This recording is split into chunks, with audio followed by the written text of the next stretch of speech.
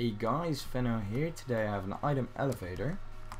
Now, yeah, this works it's modular, so you can tile it infinitely upwards. It has a footprint of 3 by 3, including the dropper tower. So let's just check if all these droppers are empty, and indeed they are. Let's input our 63 TNT and wait a bit. We can see it appearing up here right now.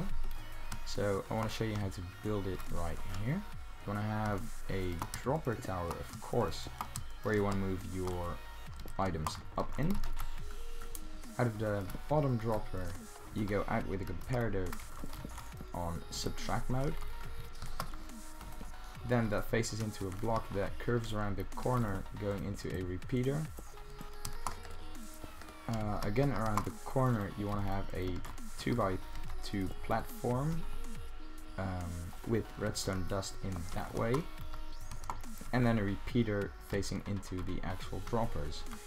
You can tile this upwards like so, just basically placing a block above the previous comparator and building the exact same thing.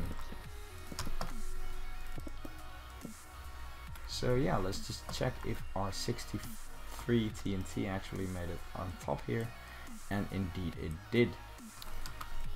So yeah, that's it. Thanks for watching, and I'll catch you guys next time.